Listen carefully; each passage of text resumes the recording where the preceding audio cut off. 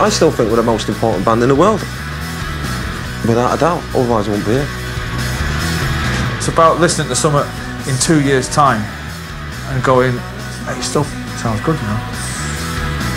There's not one person in charge, you know what I mean? Everyone's writing, and I think people will see a different band. You can't go on the ring with Sugar Ray Leonard if you think you're not going to knock him out. Come on then, let's see how good you are. Let's see how far you can take it. It's been a rough old ride, but we're here now. Makes you want to get back out there again and, you know, be done with them all, you know what I mean?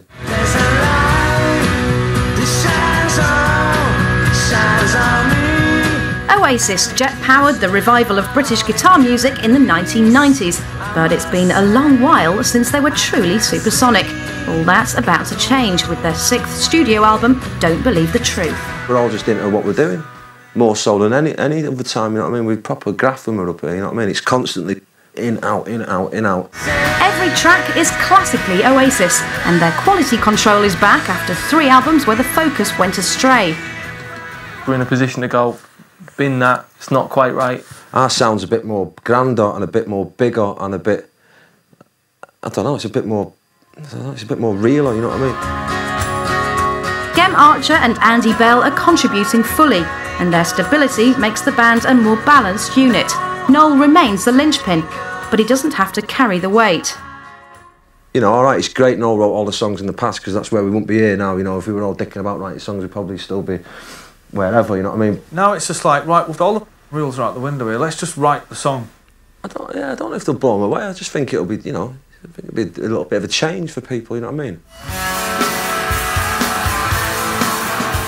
Bonard and Guigsy never showed any interest in writing anything. There was never, yeah, get on this, not once ever.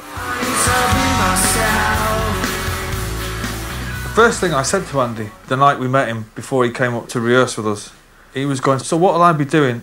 I was like, you'll be playing bass and you'll be writing songs. Ooh, what? Oh, ooh. And I kind of think that they might have been overwhelmed at first.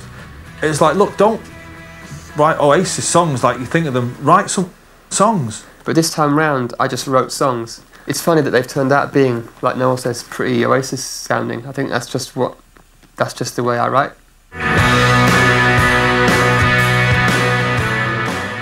Andy's a great songwriter, so is Gem. You know, without them, we'd be kind of treading water a bit. They've brought a lot to the band, you know what I mean? Musically and personally, they're top lads. Andy's kind of getting into it now, do you know what I mean? He's offering more as a songwriter. I'd come off the road, felt like, oh, forget about music for a while, and immediately started writing. I think that's how it works.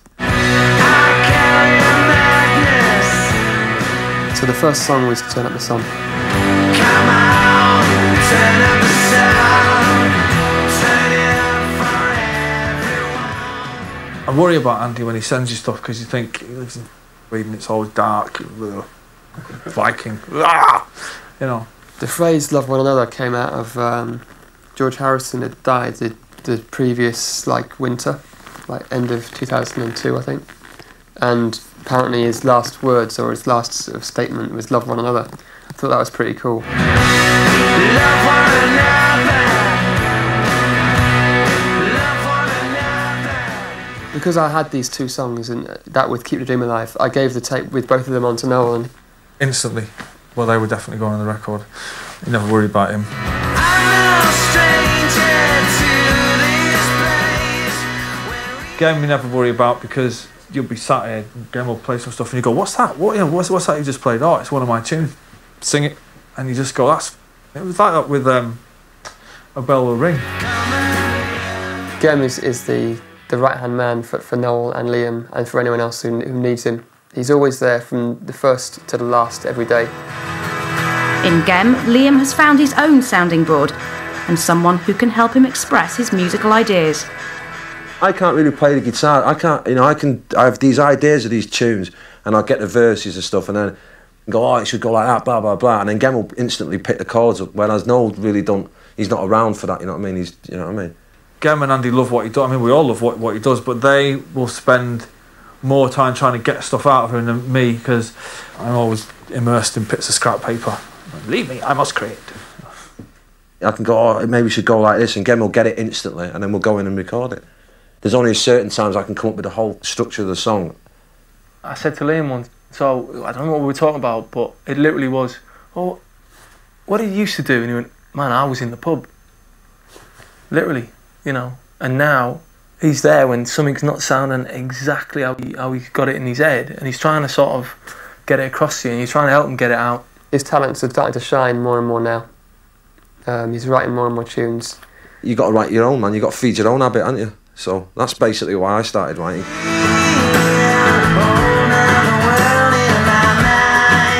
He shows a side of himself in his songs which he doesn't often show in his public life, you know, and it's brilliant, you know. Love Like a Bomb.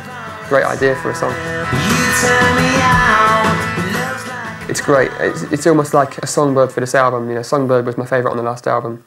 This is, again, a really beautiful Liam tune. Noel has increasingly come to respect Liam's songwriting ability. Me and Gem do it. We go away with a CD each. Play it Andy Bell, he buzzes off it. Come down and play it Noel.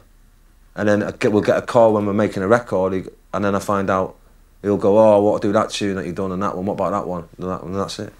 I've seen Gem in here with Liam singing one of Gem's songs, and Gem stood right beside him with the same sheet of lyrics, going, yeah, but on that line, you've got to do a thing like that. And Liam's going, right, of course. Songbird blew my head off when I first heard it, because it was that simple. I can hum a song on a dictaphone and make one up easy like that, without picking the guitar up. He's got probably more songs tucked away than anybody else. There's loads. We didn't. Last week I was up here demoing songs. You know what I mean? So Liam, how many songs did Liam write? And definitely maybe. You know what I mean? Oasis may be back in the groove, but recording this album wasn't easy. Early sessions with electro producers Death in Vegas had to be scrapped before the band rediscovered what really made them tick. Towards the end in Cornwall, when privately I said to Gem and Andy, we haven't got songs here. You know, there's no point in being here, and there's no point in trying to make a record and put it out, because in 6 months' time we won't even be able to listen to it. And it wasn't anyone's fault. I mean, Death in Vegas did a great job of what they normally do. We tried to do our best in that studio, but it just didn't happen. Come back from Cornwall going, right, hang on, you know. We went to Olympic, and then it started sounding good again. Come back here, done some stuff, and then my mind seems to sort of shoot to... Where do we go then? Relocating to Capitol Studios in Los Angeles, the band returned to what they do best, making timeless rock and roll records. Dandy Warhol's producer Dave Sardi offered a fresh perspective, and working in the building where the likes of Frank Sinatra, Dean Martin, Sammy Davis Jr. and Nat King Cole churned out hit after hit can't have hurt. We went to Capitol Records and went in the basement and spent a bit of time there, I think about 2 months, and just collated all the ideas that we'd had up till then, and some of them flew down and some of them were a little harder to get the spirit we wanted, because we love these demos as well so much. It's really hard, you know. So everybody who's ever even been anywhere near being in a band understands that. They were even inspired to consider some 1950s influences and a pretty lo-fi approach. Remember that old Buddy Holly sound, like really, and that you're getting it on the snare, and that was too rocky. So we got this old box of, I don't know what it is out in America, like Cheerios or something. And we got that on it, and he's just got these spoons that bang, and it gives it this kind of, it's like a bit more percussion-y than a snare. You could be my best friend. Stay up all night long. Because there's so much information out there now, everybody purports to be telling the truth, and there's so much shit on the internet, I wouldn't believe any of it. None of it. Make your own mind up. The truth. I mean, it's always been important with us, because we're not liars, we don't fake it, is what it is. Do you know what I mean? It's just a title name, innit? I'm still trying to get my head around it myself. Playing live will prove whether the new songs stand shoulder to shoulder with the old. Find out in part 2 what Oasis think about their sold-out summer tour and how you can win tickets. For years, Noel and Liam were more than happy to be seen as Britpop street fighting men, but now the aggro and attitude has mellowed. They're older and wiser. Even doting father Liam seems to enjoy domestic life. I'm not afraid to write Song about nice things in life, because life can be nice. It's not always dark and at the end of a pint, you know what I mean? I'm not afraid to write about love. If that changes you, then so be it, but I don't think it changes your music or anything. You'll be hard-pushed to find an influence on this album beyond 1967, and that's what gives it its heart and soul. There are shades of Dylan, the Velvet Underground, The Who, the Rolling Stones, and, inevitably, the Beatles. Oh, it's total John Lennon to fuck, without a doubt, but it's art, it's good, man, I'm having it. There's some, you know, some nice little numbers on there for the ladies, then there's some out-and-out rock and roll songs on there. Well, I did come into the band going Stones, Stones, Stones, but I think at the end of the day, Liam's got a lot of time for the Stones. And I don't think it was me that started that off. I think he's always been into this. The meaning of soul is ferocious, isn't it? You just want it as raw as possible, and it doesn't mess around really. I think it's done in about 2 minutes. To me, it's like Elvis in Sun Studios, 1956, like Hound Dog or something, and it's just like right in your face. It's like Liam after 5 brandies, you know, which I've got on first-hand experience. The meaning of soul is Liam through and through, really. He always plays the guitar as if he's trying to saw it in half.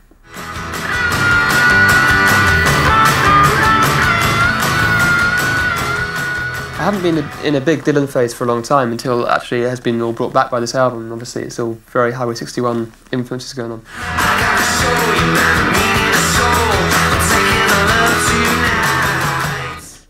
Let There Be Love's a classic, I love that.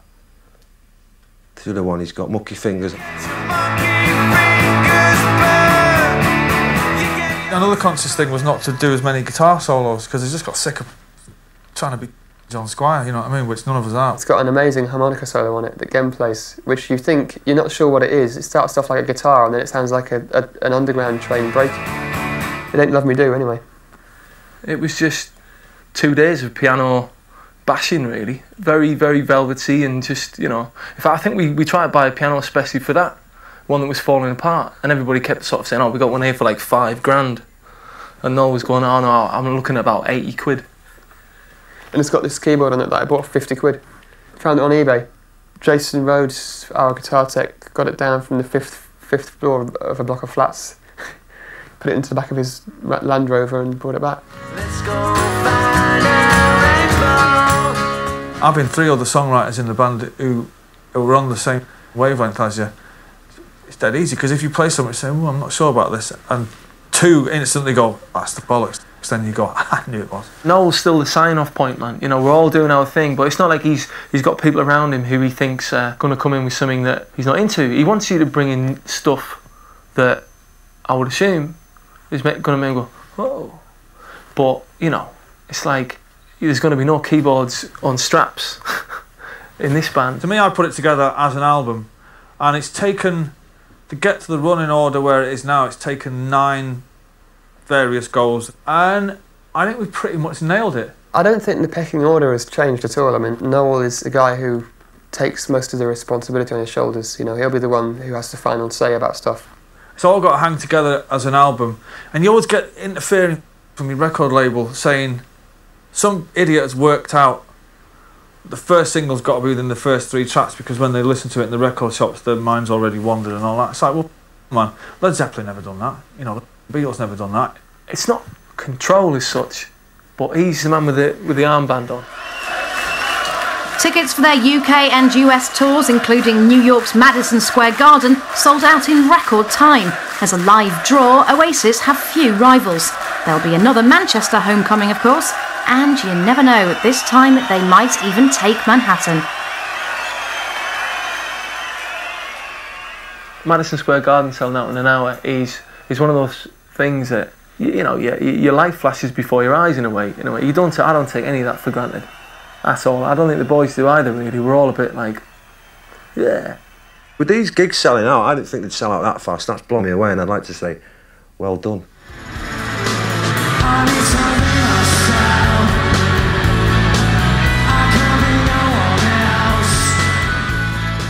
I was doing some radio interview the other day. So like Madison Square Gardens in an hour. First question this guy says to me is, "Hi, you're live on QF9 202 in New York State. So, no, do you think Charles could have done a bit better than Camilla? That's what you join a band for it to be like that and suddenly end up doing it. I hope every kid who picks up a guitar gets near that. Every time I've gone to America, I'd give it my all, as if we were in England or anywhere else, you know what I mean? I've never gone there half-heartedly and gone, oh yeah, these Americans. I've gone there and give it 100%, you know what I mean? So I'm looking forward to getting over there and doing a bit of that. And, you know, if we become massive, then we become big. If we don't, I'm still happy. Gigs which are, you know, life-changing, like Wembley was one of them. That was amazing to do that. It's a moment in life, you know. I have a feeling that it will be like that with Madison Square Garden.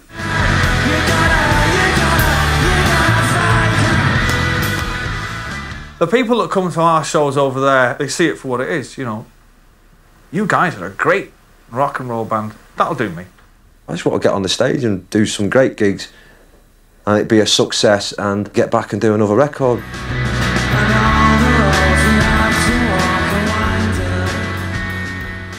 Yeah, I'm ready to go, man. I've been ready to go since last year. I'm looking forward to rehearsing, going through that motion, you know, oh, that's not working, that ain't working, this is working. Looking forward to the lot, man. I can't wait. Small ones, big ones, whatever. I'm looking forward to getting my bag ready and getting on the bus. If people want to come and see our band, then I'm there, you know what I mean? For that hour and 45 minutes, in that space, that microphone, I'm away. Straight out of the traps.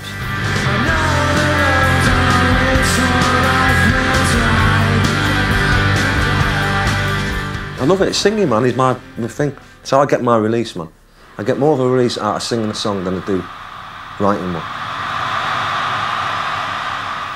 Like Noel's, one of his phrases is, it's not space jazz. And it ain't. It's about getting the feeling across. You know? It's like, who cares if it was acoustic on the record, but you got a Telecaster now? All we're doing is just trying to get to the chorus, man. It's quite an inspiring story that, you know, you come off a council estate and you end up being the bona fide big band, you know, biggest band in the world. If only for about a year, but still, you know, nobody can tell. I went never with Madison Square Gardens, and that means something to young people.